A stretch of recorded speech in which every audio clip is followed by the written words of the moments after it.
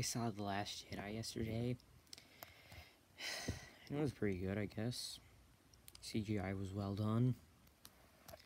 Yeah, I mean, sure, Boba Fett still wasn't in it. And, like, I don't know.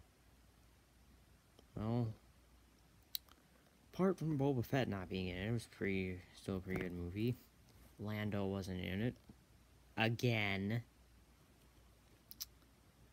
The rebels got betrayed. Again.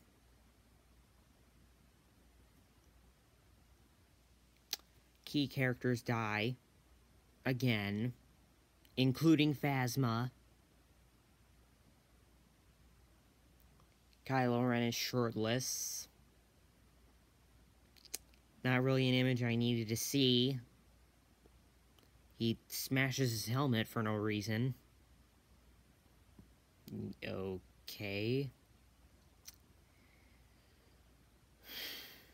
Admiral Akbar dies. Snoke dies.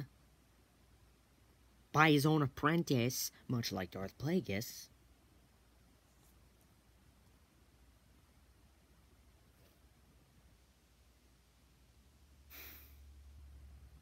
What was it again?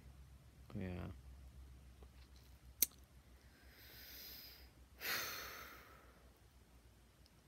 Luke dies. Of course.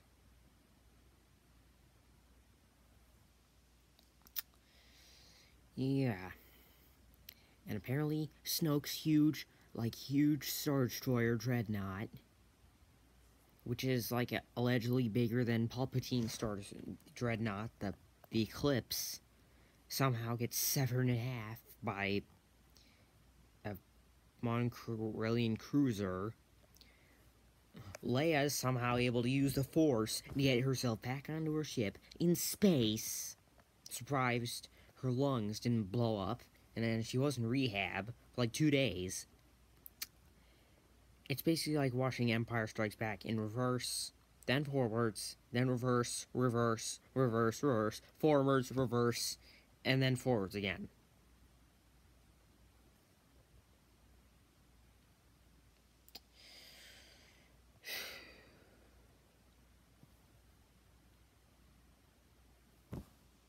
I don't know. I honestly don't know, man, but it's pretty good nonetheless. Sure, it's a rehash of Empire Strikes Back, like Force Awakens was a rehash of A New Hope. Snoke dying wasn't really necessary in my opinion, since it's only like the second movie of the new trilogy. Last one being Episode 9, which, Force Awakens, rehash of A New Hope. Last Jedi, rehash of Empire Strikes Back. Episode 9, most likely rehash of Return of the Jedi. And of course it's going to be the new trilogy. Pretty good nonetheless. Ticket prices, not overpriced since I saw it a week after its release. Anyway, it was pretty good. This is Jared Poole. See you later. Bye.